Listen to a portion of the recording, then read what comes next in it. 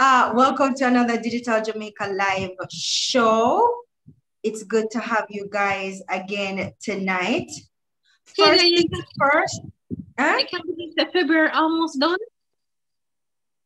Yeah, pretty much. I mean, the time is just going so fast. Yes. Right?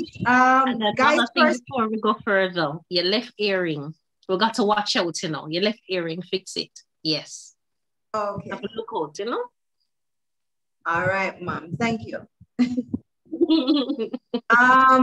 Apologizing for my absence last week, guys. I just could not cross it. I could not cross it last week at all. So apologizing for my absence, but now I'm back. And Monique, you did a fantastic job last week. Can I tell you? Thanks. Fantastic job last week. That conversation with Gerard was amazing. Literally, guys, if you haven't watched it yet, you need to go and check it out. Honestly, it was such an easy conversation to have.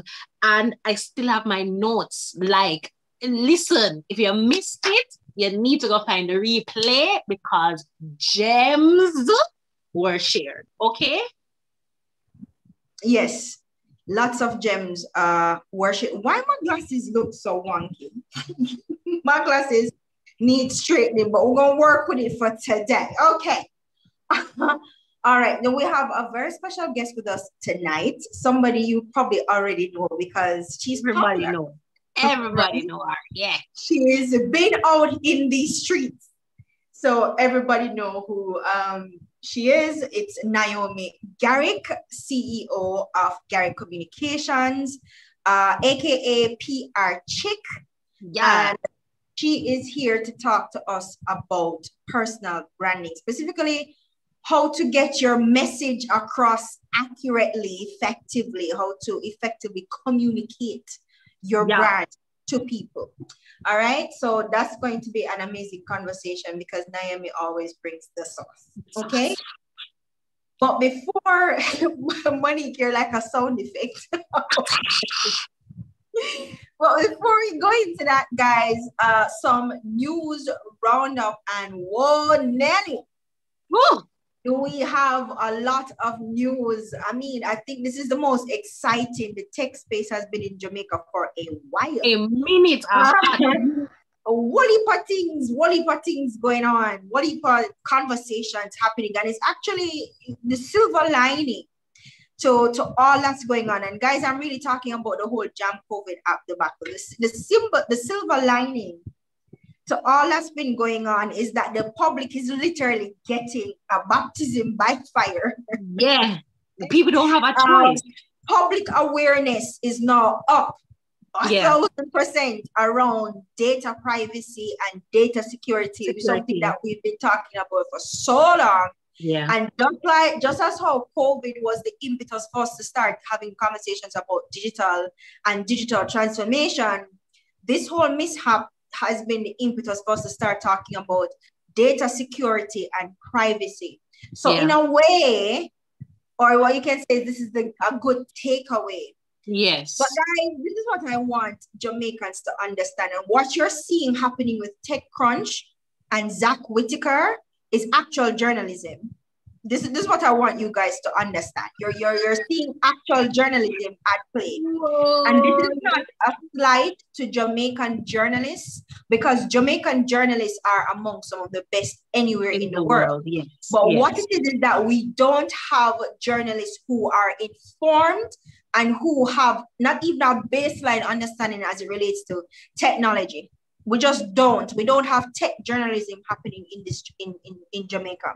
So what you usually see happens is when something happens in the tech world, journalists will call in the professionals, the tech professionals, to come and explain.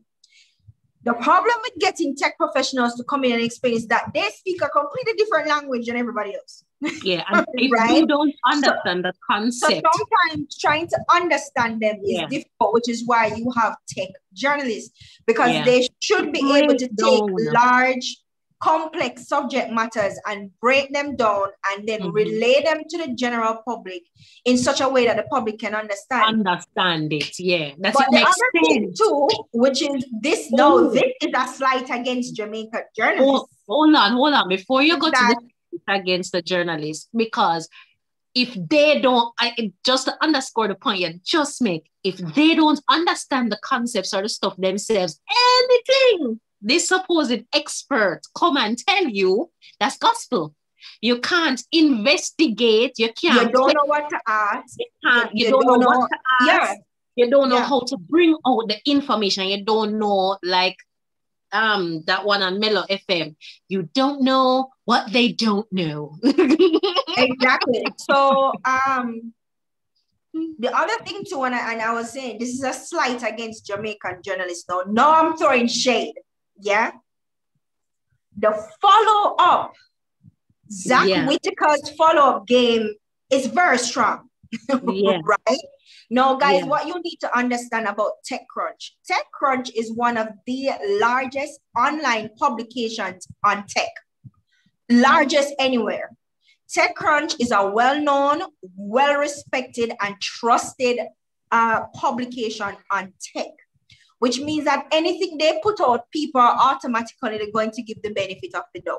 Because these people research, they are not people just talk.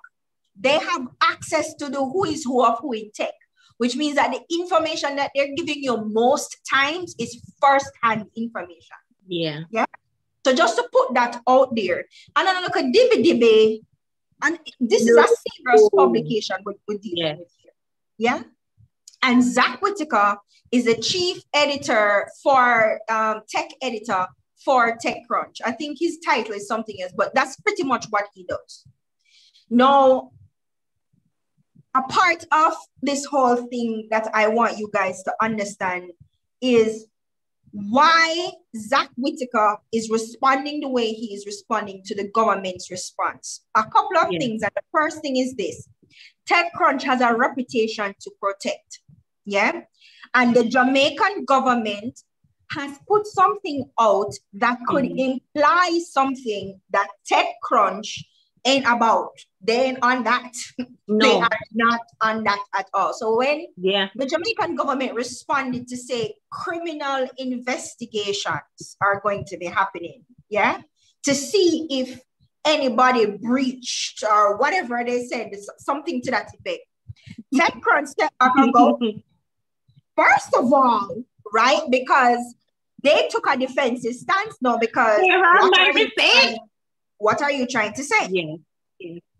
So, guys, I sat down yesterday and I had a very comprehensive conversation with Trevor Forrest, who is a cybersecurity expert. And we went through the timeline of events forensically. We picked everything apart. We explained all the terminologies. What is ethical hacking or white hatting versus black hatting? Why ethical hackers are so important to the tech field and why they are the wrong person for you to piss off. Hackers are the wrong people for you to piss off. Whether ethical hackers or unethical hackers, they are not the people you want to get on the wrong side of. But ethical hackers act as a buffer between you and unethical and bad actors, right? Because these are the people who go around and test your systems to make sure that they're working. Because guys, let's just get this clear. What happened with Jump COVID app, the vulnerabilities that were exposed, that's not the big deal, you know. Yes, people data may have been leaked. There may have been a breach, but there's no evidence of a breach. The government was correct. But a vulnerability was exposed. Guys, every system has a vulnerability. And it is impossible for a developer to know what all the vulnerabilities could be. That's not going to be something that comes up until after that system goes live, right? Now, mind you, this system went live in 48 hours, which means there's not a lot of testing that was done. But that's a whole other conversation. That takes 3 days. However, the vulnerability isn't the issue. You're going to have vulnerabilities all the time. You see, the response to what happens, that is what compounded the problem. Yes. And the fact that the government was slow to react, and that Amber is igniting the situation with provocative statements, none of this is helping us. Because if we're going to look at ethical hackers and researchers and say to them, so we don't want you to tell, we're not it, we are going to be in serious bottom hole. Yeah. Because we rely on these people to help us shore up our systems. No government, not the US government, think of the richest country in the world. They cannot afford a cybersecurity attack. Nobody can afford a cybersecurity attack, much less we. So notice how everybody, ethical hackers, they embrace them because they are necessary. They are a necessary component when we're talking about cybersecurity. The Jamaican government missed the mark with their response. Yes. To be fair to them, however, they had to take a certain stance because we do have laws here that talks about cybersecurity. And if it is that somebody did breach, no, vulnerability and a breach is two different things. And guys, that conversation with Trevor Forrest comes out next week, Wednesday, on our podcast. I urge you to listen to it because he literally explained everything, the difference between vulnerability and breach, and why vulnerability is inevitable and why a breach can be criminal. So when that comes out, please go and listen to it. But we can't afford to piss these people off. The government responded strongly, but there's a difference between a strong response and a subtle or vague threat. And I see how TechCrunch could have interpreted the government response as a vague threat, which is how they literally interpreted it, which is why they went ahead and start dashing out receipts. Yeah. No, the thing though, like flying out and everybody's like, oh yeah, okay. Yeah. The thing though, why you don't piss these people off. Vulnerability is one thing, but in putting out systems, there are certain checks and balances, and there are certain basic infrastructure setup that really just should not happen. And this is one of the examples of something that really should not have happened in terms of the information being exposed. And we actually don't know if information was exposed. We actually don't know. Well, what we know is that vulnerability was exposed. We don't know if information was actually exposed. We don't know and cannot tell if somebody went in and accessed the information. What we know is that there's nothing preventing them from doing that, or there was nothing preventing someone from doing that, but there's no way to know. Well, why? As you said last week, Monique, and as you said on Tech Time, them not gonna hackers are not gonna go, hey guys, so I'm breaking into your system. Yeah, and I've your information. Yeah. No, why? People who don't leave traces. Yeah, why I phrased it that way is by virtue of even if TechCrunch was the one organization that identified and found the thing, it was still identified and found. No, TechCrunch did not say they found people's information online. TechCrunch said they found a vulnerability. They found a way to access the information. TechCrunch actually did not say they accessed the information. No, man. They would never say that. No, they listed and said how many passport information was included. They listed this thousands of yes, what they're saying is that somebody could have access that information. That's what they said. We have to be very careful because nobody has said there has been a breach, and breach means somebody accessed that information. TechCrunch did not say that, and the government did not say that. Amber did not say that, which is why I want you guys to listen to that episode with Trevor first, because he literally broke down the difference between a vulnerability and a breach. We do not know if a breach has actually happened. We know that vulnerabilities were spotted, and that meant that people's data could have been exposed. We don't know if that has actually happened, right? But guys, it's a mess. And then after that whole thing happened and Amber coming up, saying it with them chests, yeah? And getting all excited, provocative, and what defamation. Somebody needs to explain to Mr. Savadia what defamation. What defamation means, right? But TechCrunch went again and found another vulnerability. And then it's funny how they say that, oh, it's almost as if they say, well, we find the next vulnerability, and then Amber says, well, yeah, but that information is no longer useful. No longer since when? That information has been accessible to any and everybody. You don't have no knowledge of tech or hacking to have access to that information. First, they say it was just handed out there, right? So since when was that information no longer valid, and says who? Yeah. That information is no longer valid. So and then you had this other organization who came out and said, oh, we check and the system is fine. The system is fine. But there's a difference between the system and the app. The app sits on top of the system. Yeah. So when you check the server, and the server fine. But that's not where the vulnerability was. The vulnerability was on the app. So that too was misleading, which is why I know that whoever reported that story don't know nothing about tech and data security, because the headline was misleading. It's a mess. It's a whole mess. So in that episode with Trevor Forrest, we went and we dissected the situation. We spoke about the response and what the response should have been, and why the response that the government issued was not effective and could actually put Jamaica in problems in terms of our relationship with the tech community, especially the people in the tech community who's working to secure online systems. Nobody wants to piss those people off because you need them. Because otherwise, they're the same people that you're going to call, but no, you're going to have to pay them. And believe me, we cannot afford to pay them. Yeah?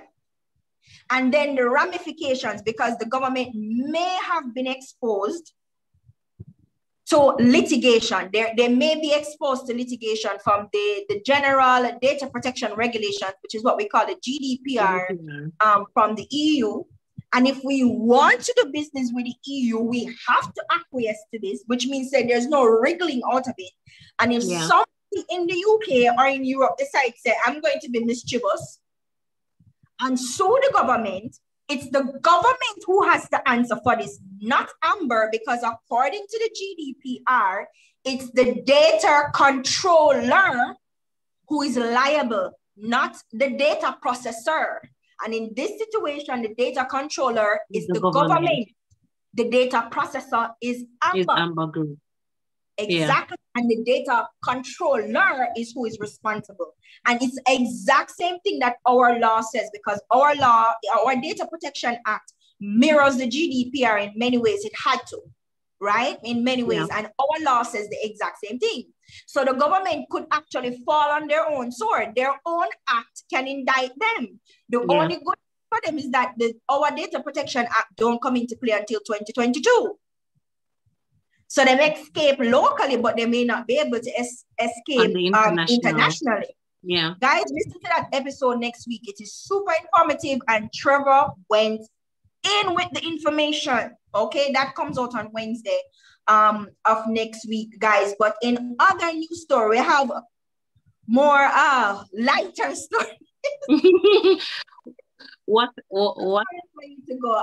So the next story, Monique, over to you. Okay, so what I'm going to do, I'm going to pull out one more story, and then after we have the conversation to kind of wrap up, we can kind of come back.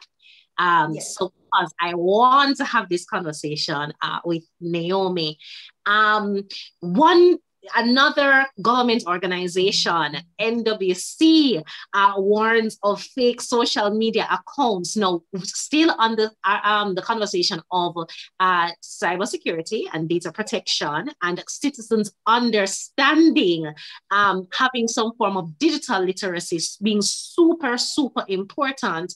NWC has fallen victim, and Jamaicans have fallen victim because persons have created fake Instagram accounts, as in multiple people's accounts, impersonating the National Water Commission. And not because it's NWC today, they can do the same thing with JPS. They can do the same thing with, and they've been encouraging legitimate customers to make credit card payments under false pretenses.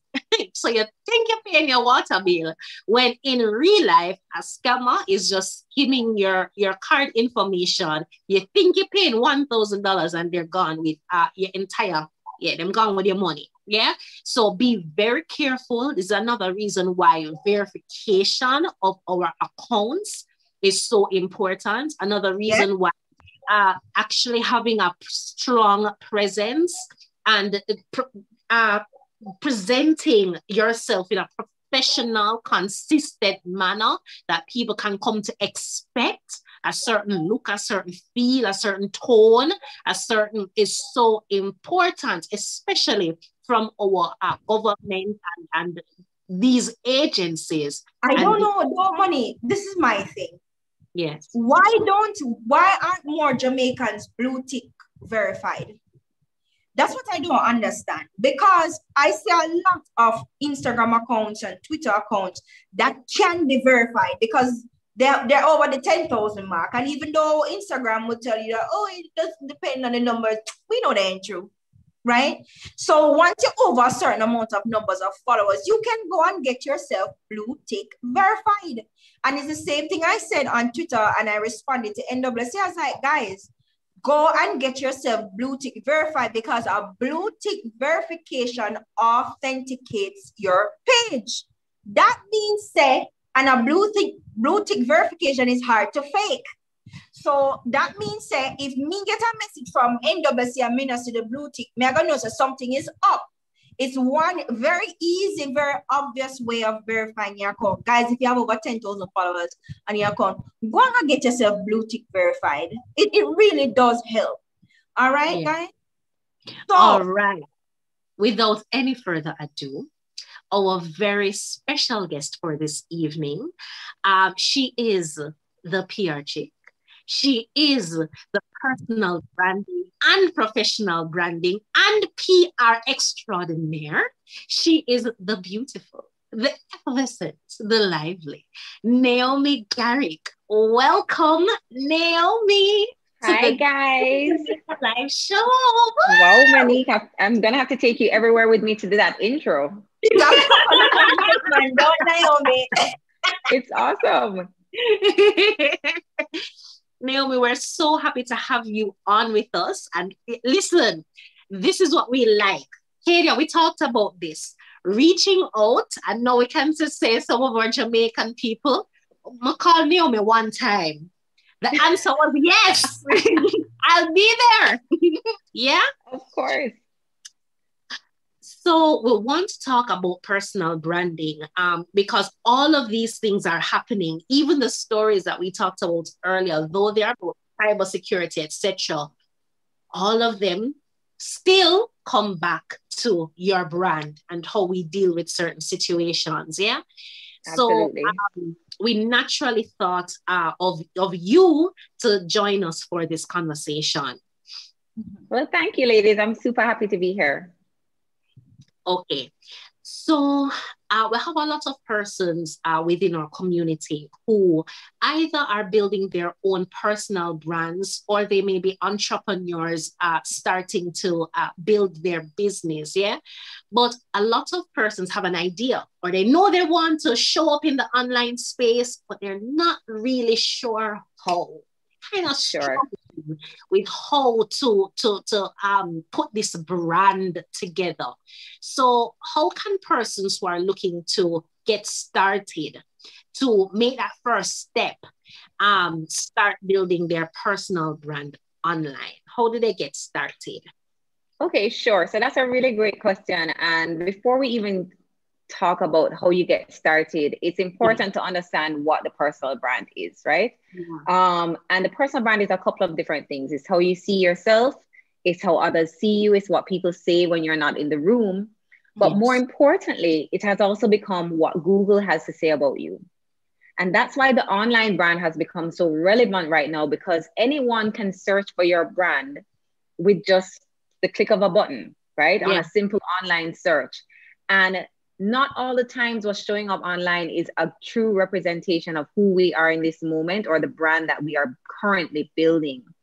And that's why it's so important, because a lot of individuals will make their decision about whether working with you, hiring you, using your products and services based on what they find when they do this online search.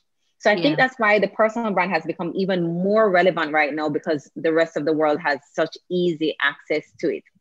But essentially, with your personal or professional brand, there are two things that are really important. It's about what do you want to be known for?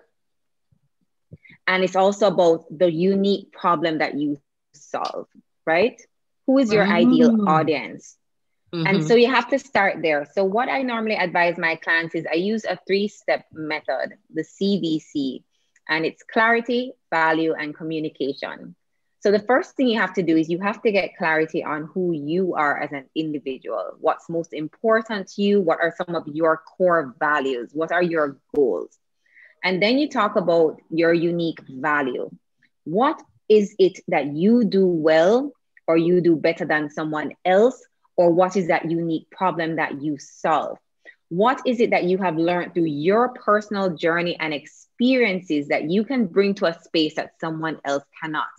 Because at the end of the day, you will find many people that are in your field of expertise that may do exactly what you do.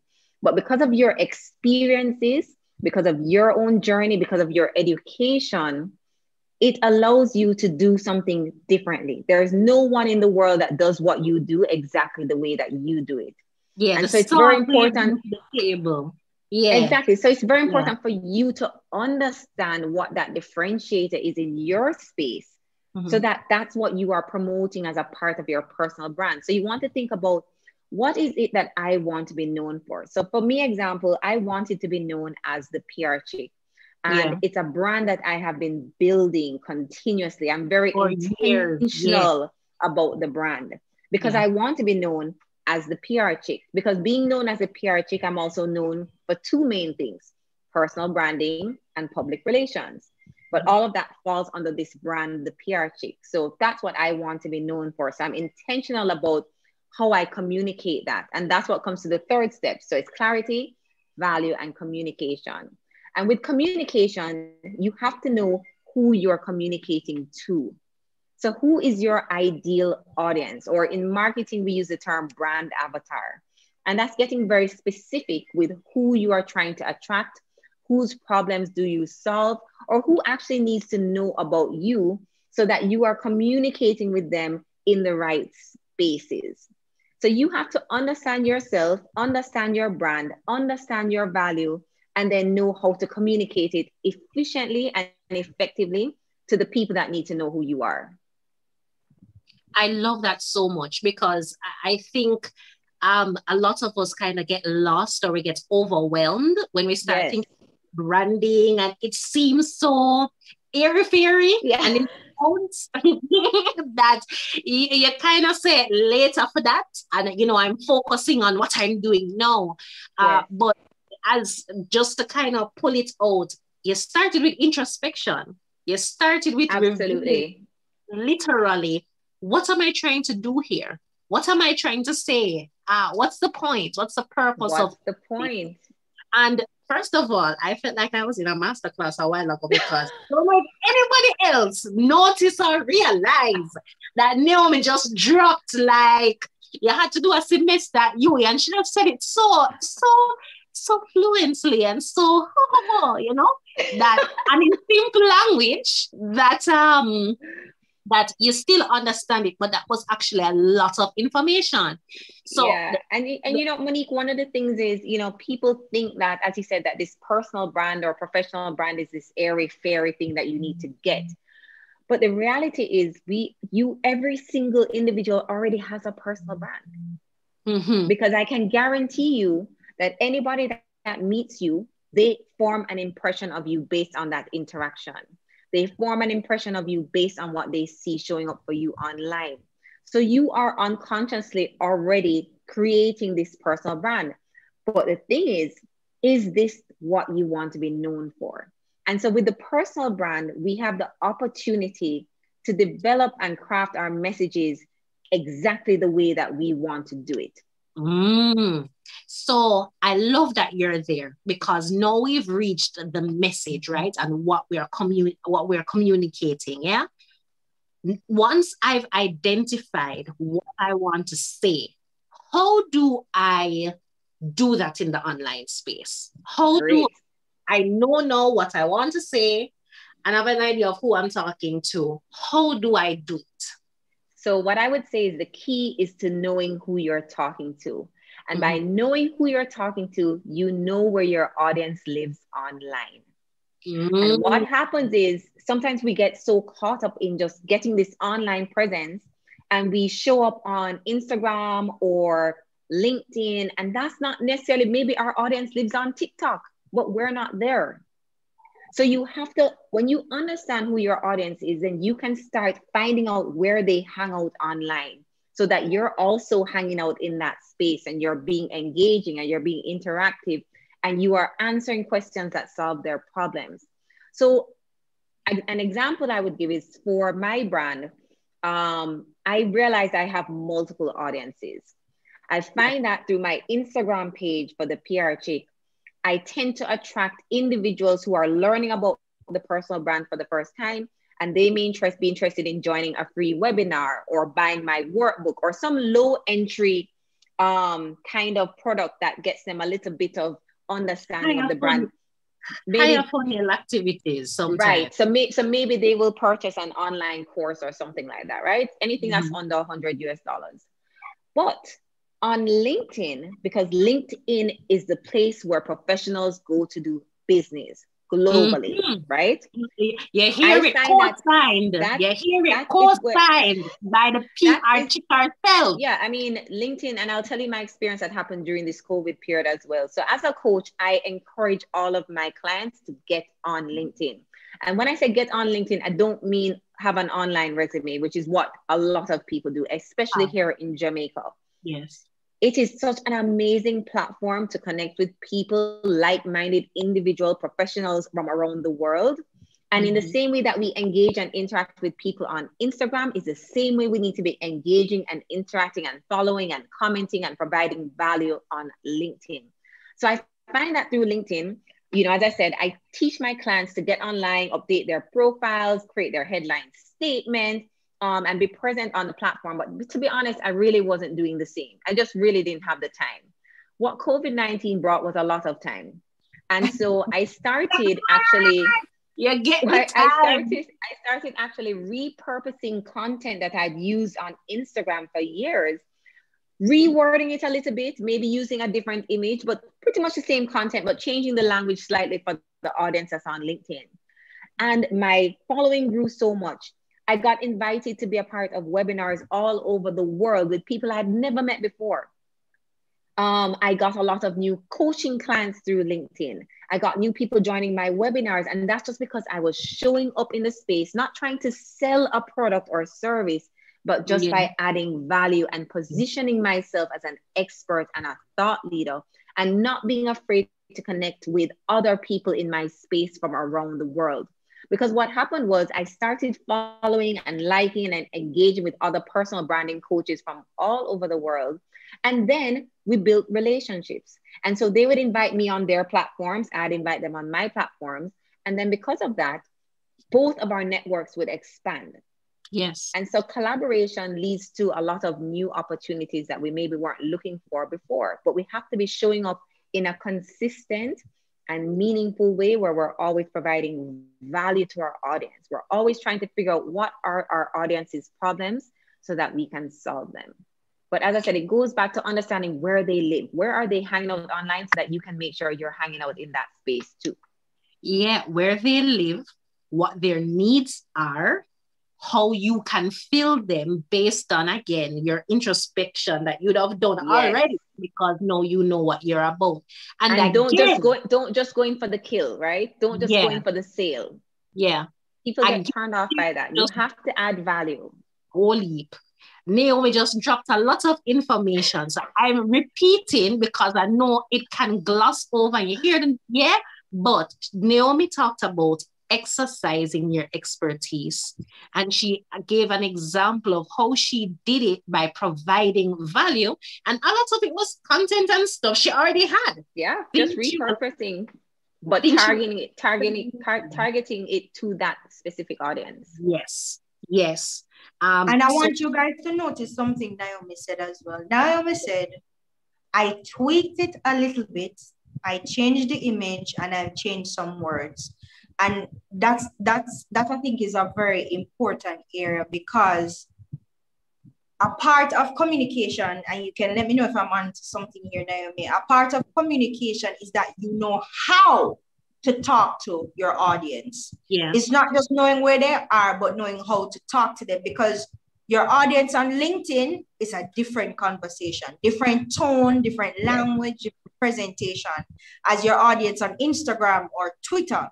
So understanding the platform is one thing, understanding who the persons are who use the platform is another thing, and then tailoring your content, your message, your communication strategy to match that is also very important. And, so what I would add to that is a lot of testing and measuring, right? Yes, the great thing with platforms like Instagram is that, especially if you have a business page, which is what I would recommend to any individual, you get to see a lot more of the insights and the analytics. So you can know what your audience responds to. So you can take one piece of content, maybe a 10-minute video, and you end up breaking that down into 5 shorter videos. You can transcribe the content and turn that into a long form article on LinkedIn. You can turn it into quotes. You can turn it into a slideshow. There's so much you can do with one piece of content and then break it up to use on the different platforms. But I test and measure all the time. So I know already that what people respond to really well to me on LinkedIn is when I share some kind of PDF document, or I do some kind of 10 steps to something. Right? That's the type of content for me that gets a lot of shares. I get a lot of comments. Video all the time. I saw the every platform. You did as well, Naomi. That was on heavy rotation on LinkedIn. Thank you. And that's the thing. You have to just try out different things to see what your audience likes. I'm amazed all the time when I check out my Instagram insights sometimes that people resonate more sometimes with just two things people seem to like on my Instagram. Pictures of me with good copy, and also if I put like a quote. And it's interesting to see what your audience likes. And if you realize if your audience only wants to see quotes, then just do quotes all the time. You don't need to reinvent the wheel, right? And your audience will tell you, what they like. And the great thing is that you can see what they share and what they save. And that's a really good indicator. So I tell people, don't look on the likes. Sometimes don't even look on the comments. Look to see what people are saving. Look to see what people are sharing. Because if they took the time to save it, that means they want to go back to it. If they took the time to share it, that means they found value in it that they thought could benefit somebody else. Yes. So those are the metrics that I look at to determine what kind of content I need to create on the different platforms. Okay. So a conversation that comes up all the time, and unfortunately, we're still having this conversation, though COVID has happened. When I ask a question, you'll get it, yeah? You've proven your success in the traditional space over and over again, time and time again. Talk in any corporate space, in any room, call Naomi Garrick name, people know who you are, yeah? So you've already established a brand within a traditional space. Why was it so important for you to solidify that and bring that over, even in saying PR chick, which is still young and trendy and fresh. Why was it so important for you to, because you start this long time before COVID, yeah? Yes. Why is it so important for you to transition your expertise over into the digital space? Well, to me, it's an obvious answer. You know, your reach. Through traditional media, you're only targeting whoever is here in Jamaica that watches TV or reads a newspaper, or listens to radio. When you're online, you target the whole world. And it allows me to introduce myself over and over again to different people who don't know me as a PR chick, who don't know me as a personal branding coach, but needs my services or expertise. So online gives me an opportunity to really, I guess, stretch my wings and reach a lot more people that I think I can help or bring value to. And so it's so important. And, you know, what is happening now in this global space is that the world has gotten bigger, but it's also gotten very small, because we're all showing up online, which means that we have to do a lot more work to differentiate ourselves and to stand out in our areas of expertise. And so it has to be very consistent and very deliberate with our approach and how we're trying to reach our audience. And it's like you have to keep doing it over and over and over, because there's this thing called social proof, right? So you can tell people you are the expert, or I'm Naomi Garrick and I'm the PR chick. Great. You've never heard of me before. So the first thing you're going to do is a Google search. And if you go online and you search for Naomi Garrick or the PR chick and you see nothing related to the things I told you I'm the expert in, then you almost start to think, is this person for real? Like, and then maybe what you will do is you'll see somebody else that comes up in the search that says they're the expert, and you move on to that person. And they may not be the expert, but they're showing up online. And so it's important for you to create this social proof that people are using to make decisions about you. And that's why things like writing are using traditional media as well, but getting it online. So being a contributor to your local newspaper is a great way to solidify your expertise, but then it also comes with an online link, and that shows up in a Google search for you. So it's a balance between both, right? So traditional media is still very, very important. And I also think we have a lot of opportunities to get placements in traditional media, because people are not as out and about as they were before, but they still need content every day. And so now is a great time to start even pitching articles or features to your local newspapers or to global newspapers, because you can find all of them online.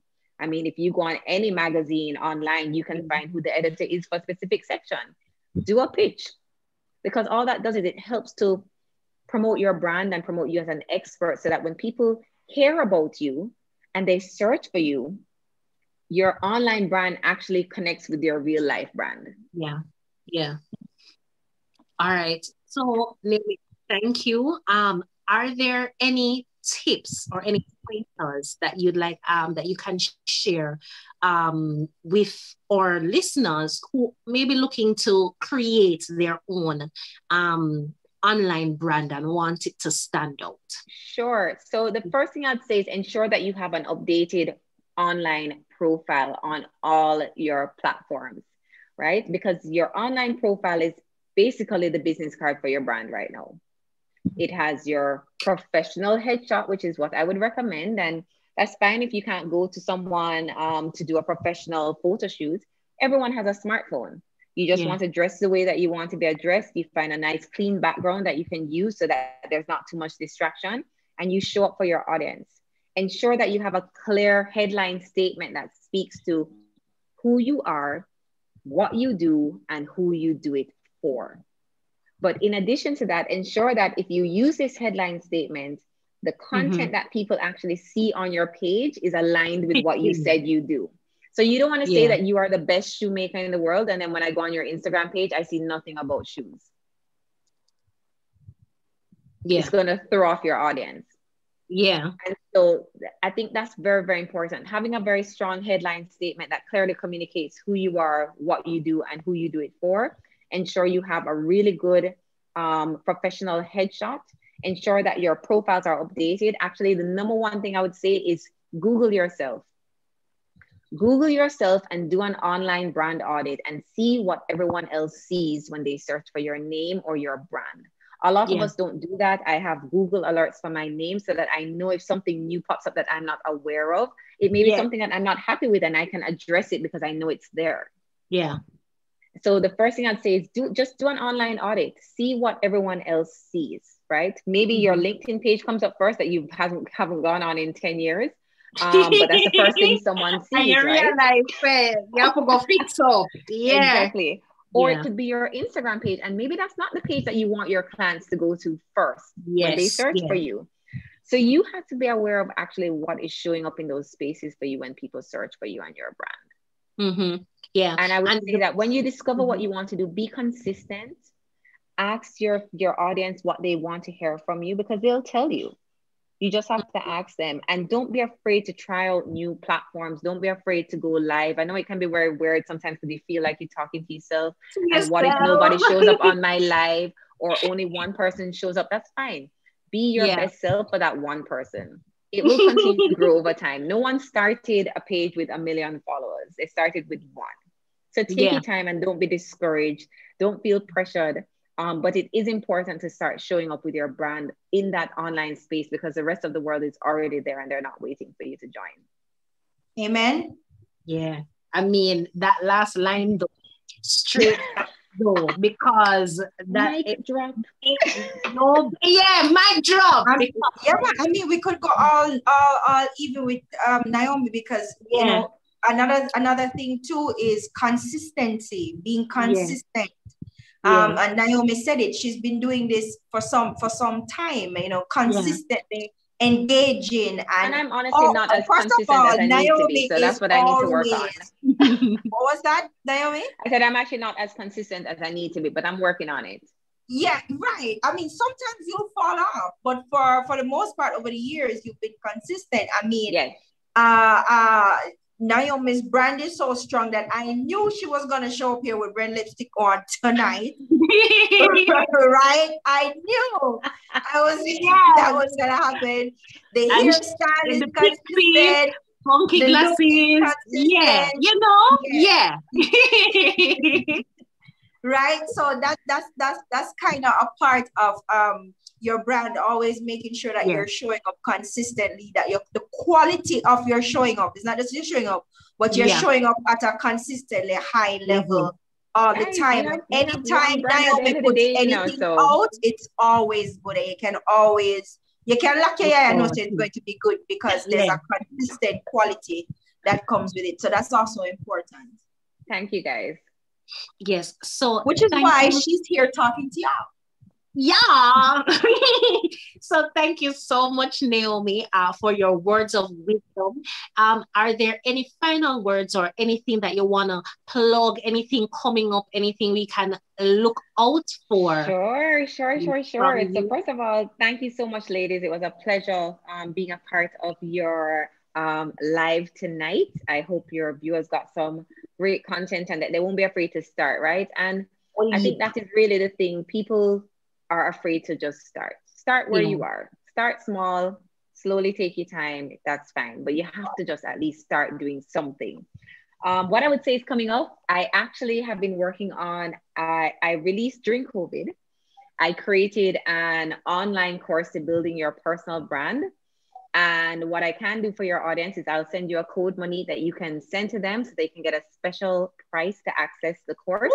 But I also recently created, but I haven't released it to the public yet, another course on building your online brand. So I currently have 2 courses online that are available, and I will send you the details. So guys, you have it from the experts. Yeah. All the information that you need to know about creating your own online brand. And the message is just start. You got to start somewhere. Naomi, thank you so much for joining us. This isn't the last time you got to hear from us. We have big things in store for 2021. And you know, we have your number on speed dial. Thank you, guys. It was certainly a pleasure being here. All right. Thank you so much, Naomi. Bye. All right, guys. Wasn't that awesome? Naomi always brings the sauce. And I just allowed money to do our thing, because guys, you know, notice that money turned big interviewer. On a notice that money interviewing skills have improved. Hey. Can you come off of this? our resident interviewer, because I mean, I'm still on the splendiferous job that she did last week. And of course, again, this week in talking to Naomi. So, clap her. Gonna clap her. All right. So, very because as Kadia said in the beginning, there were a lot of juicy stories. So the next one that's up in line is that Spotify is here in Jamaica. Woo-hoo. So they have actually launched in 15 Caribbean markets. That's going to be now and over the next few days. And it's a part of a bigger launch, the biggest launch they've ever done at one time, where they're opening 80, as in 80 markets across Asia, Africa, Latin America, and the Caribbean. And this is going to expand their streaming footprint to over 180 different markets. Now, if you remember, Spotify owns Anchor. So this opens up, it's not just about streaming and you can listen to music.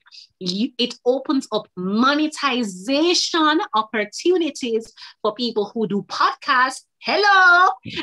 And for musicians and anybody who is in audio. So it is a big deal. And it's really a bigger push. If you had that idea, if you had that mixtape that you want to drop, if you have that podcast idea you've been sitting on, what you waiting for? Go for it. Kadia, drop the next one, Pandem. I beg pardon? Drop the next one, Pandem. All right, guys. So, we are always looking for Jamaicans who are in the tech and digital space who are doing amazing things. And this week we came across the story of 11-year-old Dominic Darby, who just won. So he beat out competition from 70 other countries, right? For the X Prize Connect Code Game Challenge. X Prize is they're kind of like a social initiative, but they're based in tech. And every year, right throughout the year, they run different games and challenges and stuff, right? And competition. So in this instance, Dominic entered the competition again. Over 70 persons from over 70 countries entered. There were over 800 competitors. And Dominic Darby, who is 11, won in his category. He's the junior he's destined Scratch Junior Division. Class Scratch Junior Division, and he won by creating a video game. So guys, we actually have up our Digital Jamaica news feed. We've actually started putting together news stories. Make sure that you're checking our stories regularly, because we put the news in there, and the link is always in our bio. You can click the link and get access to these stories. And there's also a video link there. You can go and watch the interview with Dominic Darby. He completely mashed up the place. The judges loved him. He did a fabulous job. So congratulations to Dominic Darby. Guys, we have some extraordinary young people in this country, you see? Oh my days, some extraordinary young people in this country, and we congratulate him on that. But yeah, the big news. Yeah. Big news. So you guys have heard us talk about digital currency. Yeah. And we are still actively working on getting somebody who has the information and competence to talk to you guys about digital currency. Mm-hmm. So we've been watching this thing progress, because the Caribbean has been leading the world when it comes to digital currency. Believe it or not, the Caribbean we need it. The world. Yeah, right. How we need it. How we not good. So what happened a couple weeks ago, Eastern Caribbean Bank actually successfully tested their digital currency, and they're now in the process of rolling out. So by the end of this month, they're going to be fully their currency would have been fully rolled out and operational, right? BAP. And you know, Jamaica is in testing mode for our central bank digital currency, CBDC. And you know, we talked about WePay, right? WePay was on here a couple weeks ago answering all your questions. Well, all of those things have converged and connived because now WePay has partnered with MTech to announce that they are in the process of developing a Caribbean bank currency. So this is not individual Caribbean states developing their own digital currency, but this is a Caribbean currency called WeCoin, WICOI. And it is FUBU, for us, by us, okay? So it's by and from the Caribbean expressly, explicitly, okay? So get this, guys. According to Statista, the Caribbean B2C e-commerce market is valued at $5 billion US and is growing at approximately 25% annually. Yeah. Want to see why we've been on this e-commerce thing and why we've been encouraging y'all to get with it? Because there is money to be made, okay? And once we can get our online payment processing systems working and available, my girl, nobody can hold me again. What stop doing? I will have things to sell. Hello, a Jamaica will come from a William Jamaican people. I would want to buy things. You know what makes me really excited about this, Kadia? Because this is a Caribbean initiative. What this means is it makes it easier for me to buy from somebody in St. Kitts and Nevis or Trinidad. I can pay them and then get their money and get my things. So that's what makes this so exciting for me. It's breaking down those barriers. And when we spoke with WePay, they talked about their infrastructure, which really allows persons to get paid to their bank account, whether somebody in Timbuktu or whatever. So with their existing infrastructure, plus additional infrastructure, unless e-commerce, WePay no come here for play. WePay ain't playing with y'all. And you know what and snatching money out of our bank's pockets because our banks are we've lame. We've been begging, but WePay said now we not find. Yeah, and the next thing that I am happy about, these are before you go on to the next thing, guys, we said this a long time ago. I'm not afraid to say we just say it long time. It takes one enterprising person or company to come up with a fintech solution for Jamaica and the Caribbean and will bank them out of business. One enterprising person or company with a fintech solution, and that's what this is. I want you guys to understand that that's what this is. No, I am not saying that this is going to replace currency. However, it is going to make trade a lot easier and cross-border trading a lot easier, which means that there's a significant boost to our e-commerce sector, which is already worth how much?